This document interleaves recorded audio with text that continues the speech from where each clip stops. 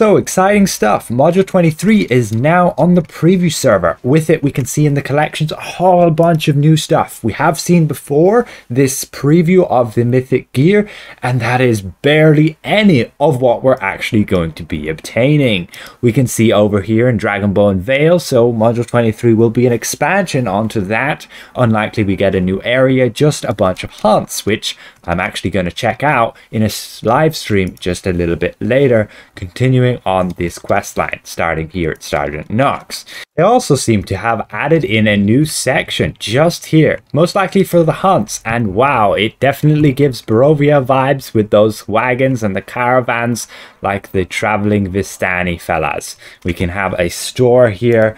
Doesn't seem to say anything to me just yet. This guy over here, also, I'm assuming we have to go and complete those quests, but you can see those pieces of the dragons they're using, some of those crossbows and the bastillets and so on. Really cool. Now, first things first, what new gear is available, you say? Well, you can see here we get this new clothing, which are going to be shirt and pants, which I can actually purchase in the Wondrous Bazaar.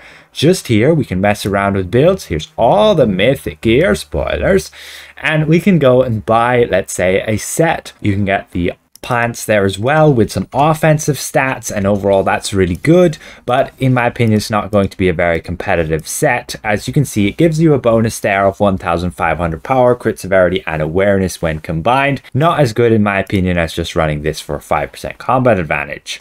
Then we can see in the collections, so that's just that bunch there. The rest is what we've already seen before. We have over accessories, we have a bunch of new rings. We can see this one giving us 8% damage to at-wills. It's okay. 5% bonus damage against dragons, 6% extra critical strike when your HP is full. When you stand still, you gain outgoing healing and action point gain, good for a healer. 5% less damage taken from dragons, a tanking ring, and then 5% encounter power damage, and then 5% forte when moving. And when you've been running for 2 seconds, you reduce the threat you generate. Pretty useless ring in my opinion. 10% to daily power damage, and then your powers will deal up to 4% more damage if you're 50 feet or further away from your target. And finally, a ring that gives you 3% more damage when you're 25 feet or closer to your target. And the rest of the rings we've seen before, again from Dragonbone Vale.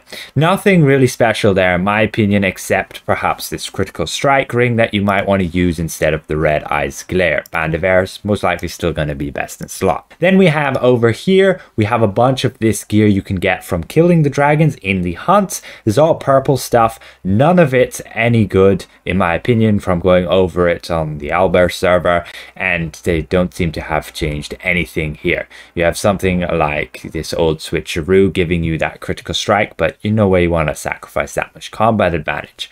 And overall, the real deal is this Spoils of Fierce Dragons, the mythic gear, and you're getting a whole bunch more. I'll go over it in the Wondrous Bazaar real quick for you guys, since they're kind of divided up in different sets. So you have like the sharp set here, so you have the headpiece giving the same as Gristro horns, but stacks of crit severity instead. The sharp jacket, pretty useless in my opinion, reducing your awareness, increasing your crit severity. These arms, basically giving you extra power and critical avoidance when you're 50 feet or further away, also pretty useless. These boots giving you 5% extra damage, but reducing your critical avoidance by 30%. Still think the Wasteland Wanderers are the best bet there. Then we go to the tactful set, and this is essentially giving you 7% power when you're basically only fighting one enemy. The armor, this is your new ribcage. This is what we'll be buying and we'll be slotting in. This, so you can see, gives us crit strike and crit severity of 2.5%. The gloves there give you this recharge speed, but the 30-second cooldown makes it pretty useless. And the boots, giving you power when your action points are full. Also, in my opinion, pretty useless. And then we have the mighty set here. So we have the helmet, giving you 7% combat advantage when you're only against one enemy. The armor, this is being the other rib cage. So you guys will be happy that this one is actually existing. There's 2.5% accuracy and a 2.5% combat advantage. That's great that we're having this one, but we're also having it with the newer rib cage, just higher item level one. So you guys are definitely gonna be happy with that. Those of you who were a bit of an outcry that this thing was gonna be gone. And then we get these van bracers you can see here. So giving us essentially what we've had before with the spiked defender van braces, extra damage resistance stats stacks and then they convert to damage. And then the boots here giving you the extra 3% damage but reducing your maximum hit points. Again, in my opinion, pretty useless. Then we have the Serenade hood, which is going to be a replacement of the Gristral horns. Unfortunately, the stats on it are pretty garbage, but the Gristral horns aren't much better. And then we have the armor there, which also seems pretty useless. It'll just give you a little bit of critical chance the longer you are in combat. And the arms will give you the, essentially whenever you heal somebody, you will gain stacks of power and crit strike. It's okay for a healer right there. And the boots also very good for a healer, giving you extra power when your health's over 85%. Then we have here the superior set, another one giving 7% crit strike when against one enemy. This breastplate giving you outgoing healing stacks and then giving your allies forte. It's exactly like the rain one you would have from Voss. These arms, when you have no teammates within 30 feet, you gain power and defense, exactly like from Infinite Avernus again. And this one, boots giving you increased outgoing healing, but decreasing your incoming healing. Could be a useful option, 5% though only. And then you have the rugged set, which is going to be for your tanks. Basically, when you deal combat advantage, you have a chance to essentially gain the stacks of deflection and deflect severity. The armor essentially giving you stacks of awareness and stamina regen, and the arms giving you like the shielded Defender Van Braces or the ones from Voss, giving you damage stacks, and that converts to damage resistance when you're hit. And these boots like the Wisps of the Shadow Demon. So we have a bunch of upgrades there for tanks, healers, and a few for DPS, but not much. For me, all I would take off this new gear is going to be this headpiece and this rib cage, and that's essentially it for my build. That would be the only upgrades. For a tank, it would be a good bit different. There's definitely a few more options, and what I'd like to go over now is actually the new sets that are coming out.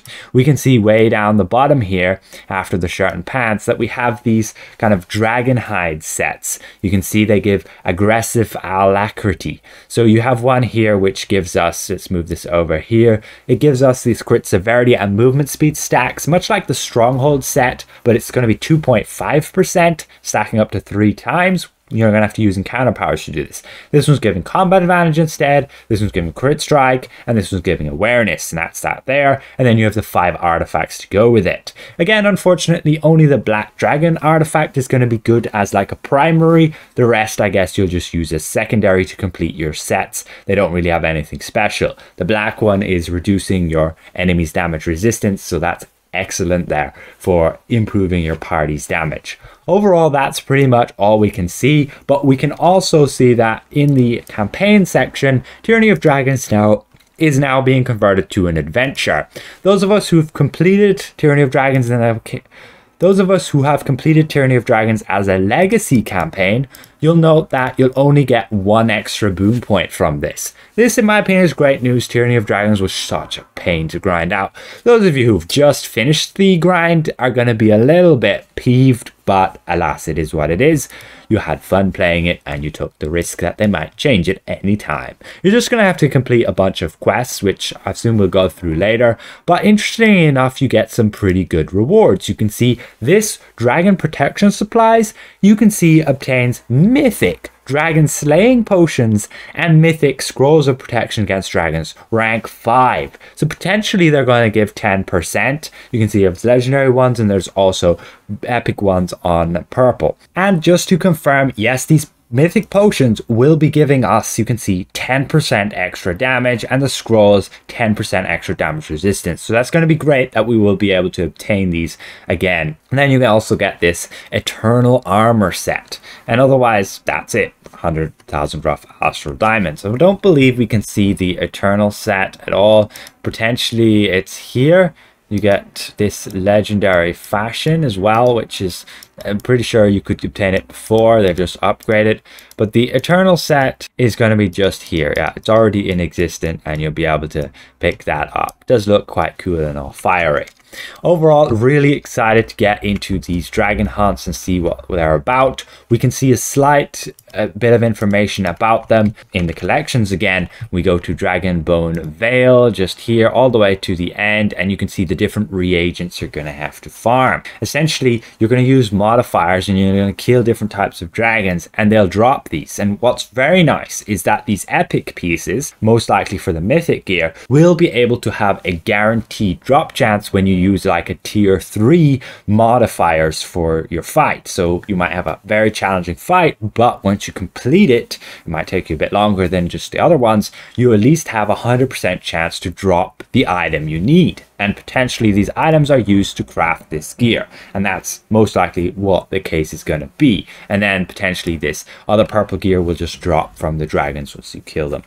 And just adding this part in here at the end, we can look at the queues, and you will be able to join dragon hunts actually through a queue. So there won't be a new map or anything other than these instance maps. So that's going to be great because it's going to be something private then, and then you can use these hunt modifiers to essentially give you these different benefits. Not sure exactly how this is going to work. We're going to find that out a little bit later, but you have the young dragons, the adult dragons, and the ancient dragons. They do have some item level requirements there of 18,000, 20,000, and 22,000. Overall, that's going to be it for my video today, and I'm going to go over a stream a little bit later after this video is posted, and you can tune into that and we can see what these dragon fights are all about. It should be some excitement. Hopefully I'm not too disappointed, but you know how Cryptic is. You generally don't want to expect too much. Otherwise, this is all preview server, everything's open to change. Not that they'd change much, but if there's bugs and things and we report them, or there's something we really consider as pointless or useless or just a hindrance, then they may change it if they get repeated feedback on that. With that said, I'd like to give a massive thank you to all of my channel members for helping me keep my channel going. And if I presented this well, consider leaving a video a like. And if you're new around here, consider subscribing. We'll see you guys around. Goodbye for now.